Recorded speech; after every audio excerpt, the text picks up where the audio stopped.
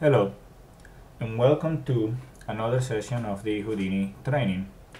My name is Gianvito Serra, and today we're going to learn a little bit about how contexts work inside of HIP files. HIP files, in addition to containing obviously geometries and things of the sort, they do actually are containers for many other types of data. Although Houdini can process geometry and does a good job of processing geometry, it is also a tool that can actually process images. It can process audio. It can process just XML data. It is a very general framework for actually just processing data. The HIP file, in order to be able to service this, is separated into multiple contexts, which help keep order to all the different data types that we deal with in Houdini. So for now, what we have seen is what is called the scene context, okay, which is where we are at our object level, and if we drop, for example, a tube, we can just look at objects here, and we can move them around, transform them, or whatnot. Okay. If we right-click inside of here, you will notice that we have an option at the very top on the path that says Other Networks. And from here we can see that there is a few other icons that we have available. Okay? Each icon that we have here represents a different context which Houdini allows you to modify data. So for example, we have a channel context which allows you to modify motion effects networks or chop nets. Okay, so if we come here, we can see some of that. So we can create some noise and see the noise here. So this is again, still the same application, but we have a scene view, which is where we're at here, and where you have your objects in the scene, where you also have your lights and cameras. Then we saw there is also a channel context where we have motion effects. And similar to how we create geometry, we can create animation, audio, anything that we want, okay? There is also a image context, okay, which allows you to create composite networks. Okay, when we dive in here, when we look at the composite view, we can come and create a image.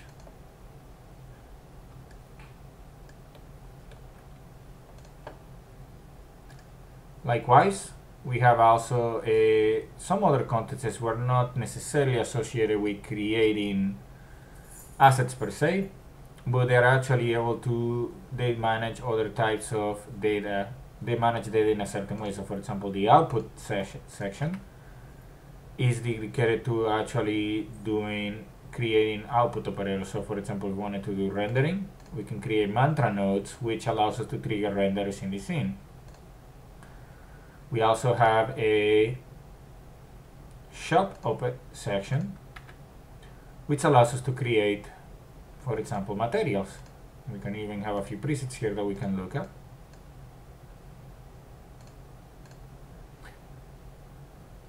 And we can even come here and assign these materials to objects. So for example, if we wanted to do, let's see, one that shows me the normals, we can just assign that to the object here. And the moment that we go to render the object, you should see that material assigned.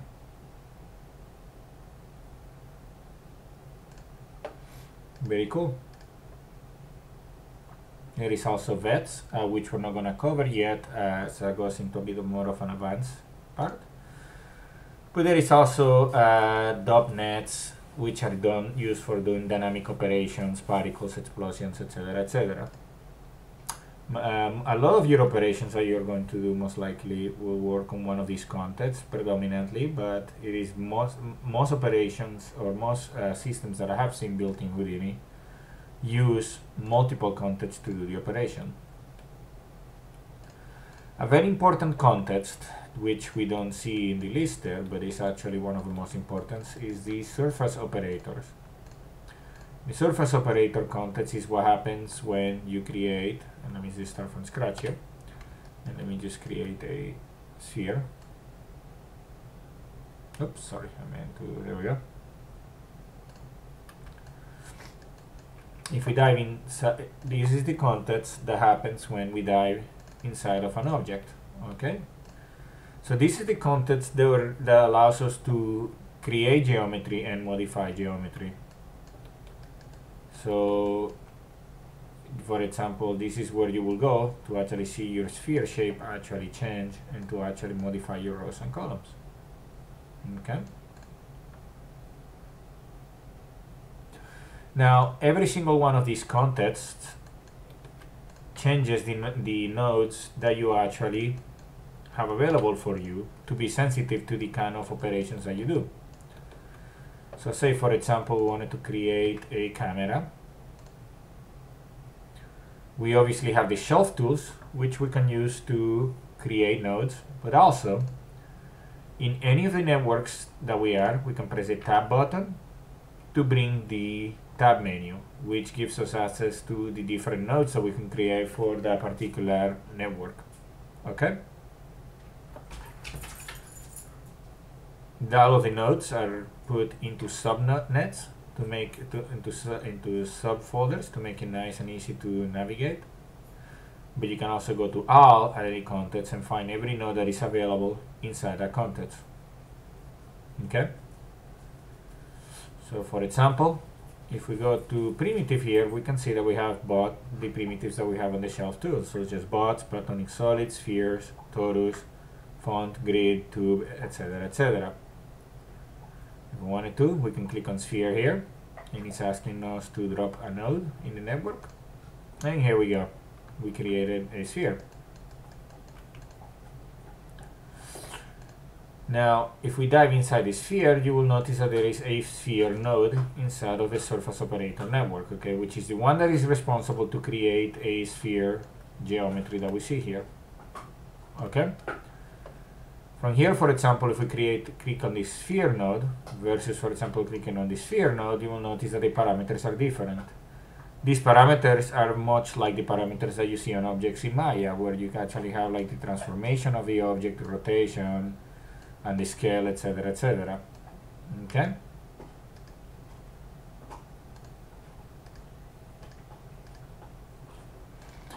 But if we go inside of the surface operator context, you will notice that our graph or nodes parameters look a little different. So, for example, we can change whether this sphere is a primitive sphere or whether it is made out of polygons, whether it's a polygon mesh, whether it is made out of NURBS, whether it is made out of a Bezier, and some different things. And when we pick polygon mesh, we can even choose to modify the number of rows and the number of columns that we have. And we can even expand the size, change the size of the shape of the actual shape of the object. Now you will notice that in this particular case, my transformations are all zeroed out, but the shape of the object is changing because I'm changing the actual geometry itself. Okay. Now, inside of here, if we press the tab menu, you will notice that the tab menu looks also quite different. So, for example, we have, we have operations such as blast, break, extrude, facet, edge collapse, edge flip. So operations that you normally see when you're actually doing operations that are associated with geometry. If we switch back to, if we right click on object and go to other networks, switch back to our image context where we had our oops, or butterfly. And notice that I'm clicking on composite view to actually go there. You can click on scene view to go back to your model view, or you can click on motion effects view to go back to your actual motion effects to your actual channel curves. Okay. But if we go to composite view and go dive inside of the image node that we created, you will notice that the node that we have here is actually an image node and loads an image. To make it really load any image we want, this is just one image that we have here, but we could, for example, browse to a location of where you may have other images. Let me see what I have a few here. Browsing to a location of an image and loading it up. Okay.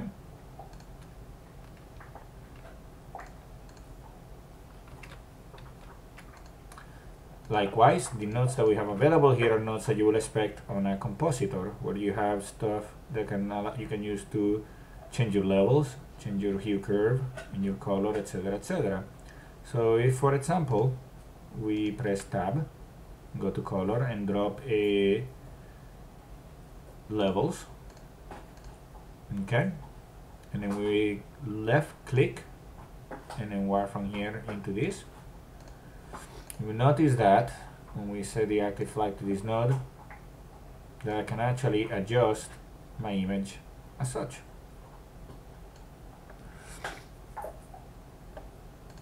If we go back to the objects again and we dive inside of sphere, you will notice that I can put, for example, if I press tab,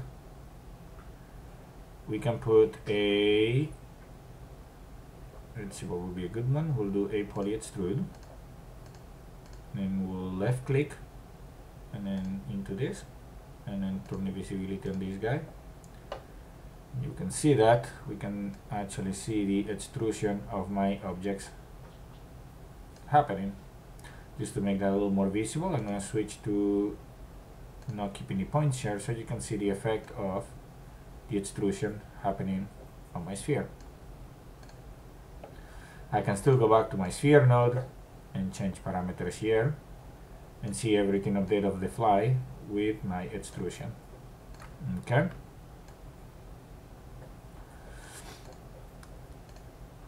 Very cool. Another example, if we went back to the channel operators and we went back to my motion effects view. So when we come here, if we wanted to, we could, for example, add a filter under shape, wire this into this, and set it as the active node. We can do, for example, a Gaussian filter to soften the effect of the actual noise.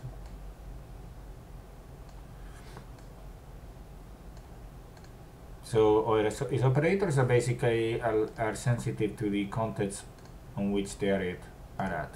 Okay. Now, there's several ways that we can actually move in between different contexts, and you guys saw that you can switch in between top level contexts by switching here. Okay. That's good, but sometimes, say for example, I want to be able to have my image context next to my objects. And you can simply do that by using a manager. So if we go to our tab menu and go to managers, and this should be available in every subcontext, you can always drop a network that is associated with any context. So for example, I can drop a copnet here. You can dive inside. Then I have a mini image context here, which I can use to actually bring other images in here. Okay, so here is a butterfly again, but this is just this particular one, as you notice, is inside of my object level, not in a separate network altogether. Okay, very cool. I can do the same thing with a channel operator and actually bring a wavelength in here again as well. So I can create a wave and actually see it in my motion effects.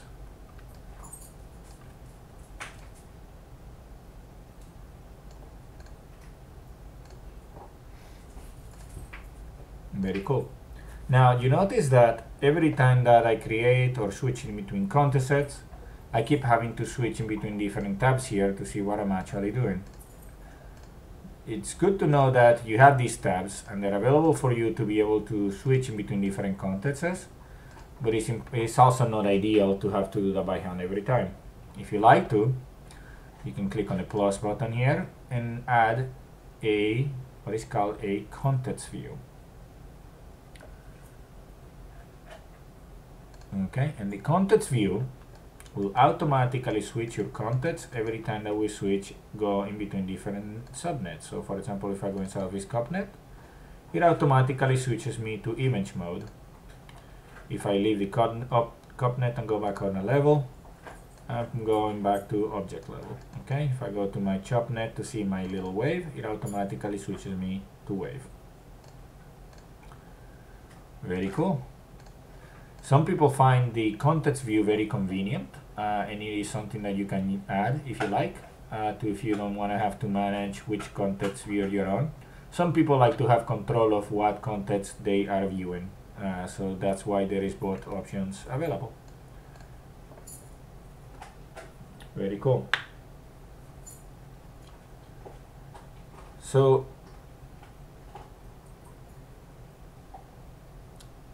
that covers everything that we needed to talk in regards to different contexts. Please take a minute to experiment with some of the notes that you have available in each context, and try some different things that you can do with your geometry. Like for example, if you go to polygons, we'll try the clip operator, which allows me to chop up the object at any point. Very cool.